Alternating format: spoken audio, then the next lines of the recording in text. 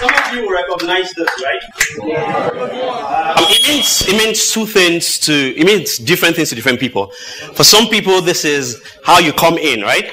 So for those who didn't attend this university, you probably noticed this road on your way in. But for those of us who finished from Ife, this was something you didn't want to hear in your year one or any other time. It's road 1. All right? And by chance, is there anyone here, obviously a guy, not a lady, who stayed in a room that has this name? Where? H8. That's an amazing room. All right, let me tell you a little story about H8 Angola Hall. Sunday, October 13, 1995. You never forget some things. I got to the gate at Ife, and this is a major lesson. Okay? In primary school, secondary school, the distance between the school gate and the school was pretty short. So when I got to Ife, and here was I telling the guy who was driving, now I had 4 big bags. There was a time in my life when I used to cook everything and anything. So I had a big bag of pots, different things. And so I told the guy at the gate, stop. This is where I'm going. And, you know, the gentleman was trying to explain to me, you're not quite there yet. But I was thinking to myself, you, what do you know? I am a graduate to be. I have just gained admission. What do you know? So I got there and I stopped. And thankfully, as nature always does, it began to rain. And there was, and the security guards, you know, I saw them when I was coming in today, and I was, you know, I did this inside me, like, thank you guys, because they saved the day. You know how someone is telling you, you're not yet there, and you're trying to argue. I'm a very stubborn person, by the way. I'm a very stubborn person. So I was arguing with them, and so the security guards were like, no, you're not there yet. That this road goes all the way. Then you get to Oduduwa Hall area, then you turn left, and then you see Fajiri Hall, then you turn right, and I was like, what is this? Now, one lesson I learned on that day. When you bring old knowledge to a new environment, you will embarrass yourself. You will embarrass yourself. And this is one of the reasons why I believe that education is something we need to consistently tell ourselves that it's about learning and continuous learning. Now, that was my first lesson, and I'm going somewhere. First week, I got into Ife. Did anybody ever stay at self-help? Good. That was my first stop. In the room, I had Bayo, I had Dio, all my friends were there, and it was very comfortable. You know, we were very comfortable, very comfortable. But a few weeks later, no thanks to some kind of arrangement I still don't understand, I was told I needed to change rooms to H8 Angola Hall. Now, I was mad. Now, do you know how you feel when people are taken away from their friends? It was my comfort zone. I mean, I knew Dio, I knew Bayo. Anybody who came there was the enemy. We were friends. But here was I taken into a new zone, H8 Angola Hall. Different people. First of all, there were supposed to be 8 of us in the room. Right? So I got into my corner, and I noticed that there were a few bags in the corner. Okay, anybody who stayed, I think this applies actually to any university in Nigeria. Okay, you get into the room and 8 becomes 18. And we had talent in the room. So, the second lesson was this. Leave your comfort zone. I don't know what the comfort zone is. But this is the idea. We're here at TED, we're talking about creating, we're talking about change. But change is never comfortable. Never. Anybody who tells you change is comfortable is deceiving you. One of the reasons why things may continue the way they are in Nigeria is because we don't want to leave our comfort zones. Including those who feel things have been stolen from them, and those who are busy stealing. You know, especially those who are busy stealing. Who wants to change that kind of comfort zone? And by the way, we got to H8 Angola, and we had amazing talent. So we had guys who could sing heaven to earth. But we had a guy, by the way, who could sleep. I won't mention his name. He started from agricultural science and then eventually moved on to medicine. Graduated, is one of the finest doctors I know today. By the way, don't judge anyone, you know, because of their habits. I almost mentioned his name right now. He could sleep. And you know, we would time him. And this was fun. We would time him. And one of those days, Edgar Gbenga did 13 hours, and so we gave him the award. You know, the guy, and you know, there was a guy who could cook. He could cook up a storm. You know, and his corner was, of course, the first one when you get into the room on the left, so you can be sure that many of us stopped over to test a few things. This was us, you know, the group of a few of us who, you know, took this picture. You probably know Ezekiah Oluwasomi, right? Okay, you know him. He's always standing in the background. I don't know why he loves that. Okay, who do you think that is? Come on, that can't be me. Smiling, and the smile is still there. All right, but I'll stop at that point for a bit, and I'll talk about three very quick things. What we're here to discuss: create. One major lesson I learned in H8 is the power of adaptation. I remember many times when who was squatting who became a problem. We didn't know who owned the bed officially and who was the squatter, who was just leaning on the person. But one of the things we learned to do was to adapt. Now, this is where many Nigerians are experts. There's power failure, you bring in a generator. The generator doesn't work well, you kind of get a backup one, which is called an inverter.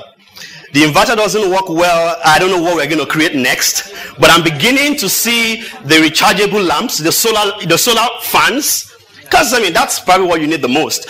Because many of us, if you're one of those people who are lucky enough to have very nice neighbors who have those really lovely generators that love to announce when they come on that, yes, I'm on, and all that. But then, if there's a problem, what do? You create a solution.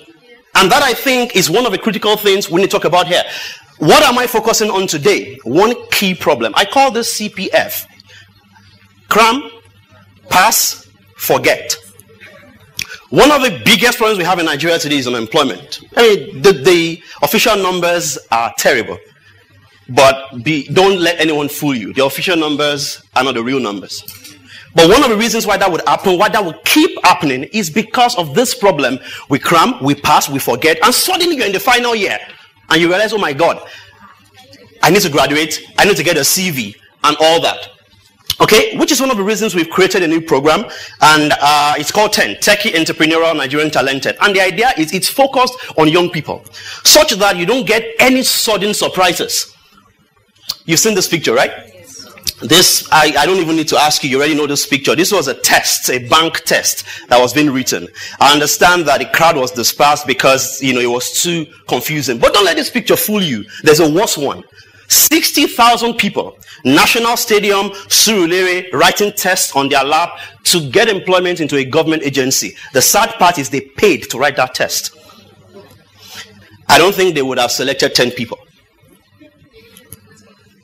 Of course, they would use the money. Now, we started TENT, and the idea of TENT is basically to work with young people who are still in school, who may even be out of school, but who have awesome tech ideas. The interesting thing is that we're so great in terms of being users in Nigeria. Now, RIM, the BlackBerry makers, are having problem. You know, they're having a big problem everywhere else in the world, but guess where? Except Nigeria. The numbers are going really up. And you can tell, BlackBerry Babes 1, BlackBerry Babes 2, there will soon be the return of the BlackBerry Babes, the BlackBerry Dudes, and all that. We're users. One of the things we began to notice was, yes, we are real consumers. It's the reason why we're defined as consumers. Well, we want to begin to see young people who will begin to create. Of course, it will start with copying. And there's nothing wrong with copying. The best of guys you've seen have copied. I can see a few guys in the room who copied and got good at it. I won't mention names. So what we did was to redefine this project for Ife. Guinea pig, if you allow me to use that phrase. Work with students, and the idea is it's a 5-year process. Now, this is something that may fail. I'm not scared of failure. I failed leaving the school with a 2nd class lower and an extra semester. But if you like, quote that anywhere right now. We'll see who will laugh. I'm not scared of failure. If this fails, fine, we'll learn in another way. But the idea is from year 1 to year 5, we'd like to see students in their first year. You know how we do, you get to your final year, you have to write a final year project. And I understand that many people still get handed out topics by supervisors. That's the reason we're where we are. Because we all end up creating people who will stay on cues like the one we saw. Okay? Talking about change. It's a 5-year experiment. In year 1, by the way, that year 1, the current year 1 of computer science and engineering students, we had a meeting earlier. I had a meeting earlier today with the HOD, met the Dean of Computer Science and Engineering and Tech. And on Monday, April 30, we will start with orientation. All Part 1 computer science students have been invited. Work with them for 5 years. And the idea is in their year 1, every one of them will be told, choose a project topic you want to work with. We're tired of CVs.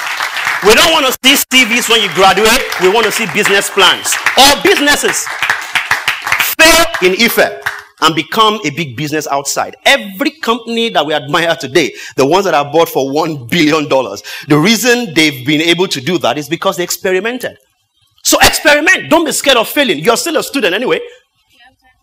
So by the 3rd year, they begin to hook up with partners in different departments. Yes, we're starting with just one department because we can't, of course, when we started the idea and I spoke with the computer science department, that had some bit of issues, by the way, because I finished from electronic and electrical engineering department. But so the university got back and said, no, we won't do this with just you and one department. It will be the entire school. It's okay. You can start with computer science department because in the next few years, what we want to see is a set of young people who will leave the school having employed some of their colleagues and friends and will go all out to make the world understand what exactly technology means. Technology is not using a BlackBerry. Technology is not having the largest number of followers on Twitter. I'm not busting any bubble. That's reality. Technology is creating something that others will use and will not be worried about paying you for it. And guess what? You've got a big market. Earlier today, of course, I didn't know they were going to do that. I met with 2 different groups who showed me 2 different ideas. The first group, they're already working on computer literacy in Yoruba. I found that interesting simply because there was something I worked with a few years ago. Now they're creating a product around that, and they know their market. The second group was quite interesting. 2 students of medicine in their 5th year created efico.net. Course content from their own department and from dentistry for students to get access to. There are quite a few of us who are not exactly experts at making every lecture. Okay, we're not wired that way. We kind of love our time to ourselves. Once in a while, you don't want to meet the angel of chemistry at 6:30 a.m. at Ajoste. Why in the world do I have to meet the angel at 6:30? Now that's coded language for anyone who went through this. If you didn't, that's go and find out. So the MOU is signed. We're ready to take off. I said this. This is an experiment. But one of the things I've learned about experiments, in 2007, I walked out of paid employment and took a quick leap, to do an experiment somewhere where everybody knows. It's called Ajegunle. Okay? And the idea was very simple. One of those things that happen to you when you're coming back into Nigeria on a flight and an idea just hits you. 37,000, feet above sea level, and you begin to ride on whatever you can find, and then you get home and you're so passionate and let's try this thing out. Maybe it works, maybe it won't work. 4 years later, I kind of think it's working. You know why I say that? Yesterday, a friend walked up to me at a meeting and said, my God, your project is working. I was, what are you talking about? Said, he went to make this presentation at this, as far as it was concerned, big organization. It's a diplomatic organization. And then during the meeting, someone introduced herself and said, my name is so and so. I'm a product of ajegunle.org. And the man you mentioned his name as your colleague and friend was the one who trained us. Another person talked about going to a company. He met someone, he thought, and they had a conversation. And then he mentioned the word ajegunle. And the guy was thinking to himself, come on. And a lot of the guys who think these things about this location haven't even been there. That's the reality. I remember many times when I ask everyone I meet, I'm like, come to Ajegunle. And they're like, Gbenga, are you sure it's safe and all that? And then when they eventually get there, everything changes. Famous' story is interesting. And I've told the story over and over again. I should be sued if I tell this story one more time. Famous went through the training, got an internship because he knew how to use Excel. Come on, Excel. Everybody uses Excel. But he could do data entry. He got the internship. And then there was a job, opening in Abuja, the UK High Commission in Abuja. And, my mentor advice, Famous, you want to be careful. Don't over-expect because, you don't have a degree yet. And a lot of people who have degrees are applying for the same job. But Famous' mind was made up. Applied for the job. And then I remember him telling the story that what was the big deal? He got the job, by the way. But that's not the big deal as far as he was concerned. Got the job, spent about 4 months there, resigned, and went to school. He graduates next year. And today is a role model where he lives. Simple technology. But the big deal for him wasn't the fact that, I got the job. It was the fact that he sent a car with that red CD called Diplomatique, plate number, to his house. Picked him up, took him to the airport. He got on a plane. And I could understand. Many of you won't because you've always been flying. 2001, November 12th. You can never forget those dates. Was the first time I sat inside an airplane. Before then, I used to sing this song. Many of you wouldn't know. Aeroplane, he told me, Lord. Oh, you know the song?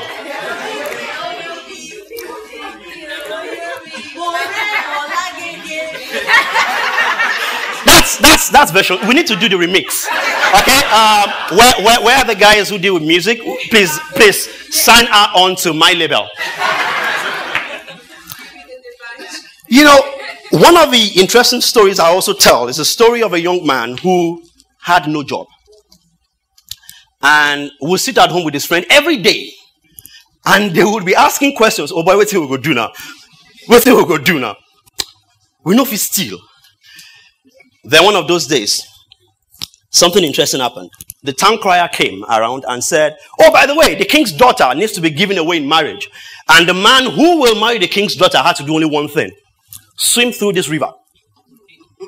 Infested with nice crocodiles, fierce snakes, and many things. And everybody was curious who was going to do this. So they got to the riverside, not because of course, who was going to jump. I know my wife is in the audience, but honestly, if I was told to jump, okay, let me look away. If I was told to jump into this river, honey, I will jump. I'm not sure I will jump. So they all got there. The edge of the river, the crocodiles kind of said, welcome. And suddenly, they heard a splash. And then some guy called Adio got to the other side. Like, what on earth? Everybody was like, wow, Adio, go Adio. And then they got to the other side and said to him, oh my God. So the king came around, sat on his throne, set up around there and said, brave man, you have not just my daughter, but my daughter and half my kingdom. But Adio couldn't talk.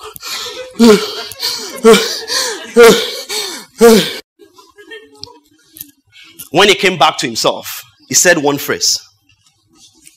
Who pushed me? What we want to achieve with GreatIfe is to push computer science students, beginning with them, in their first year, into crocodile-infested waters, where by the time they emerge, they own half your purse. Because you will pay for the product they will bring to you. I'm tired of seeing CVs. I want to see business plans and businesses. And guess what? It starts this Monday in this same school. Thank you for having me.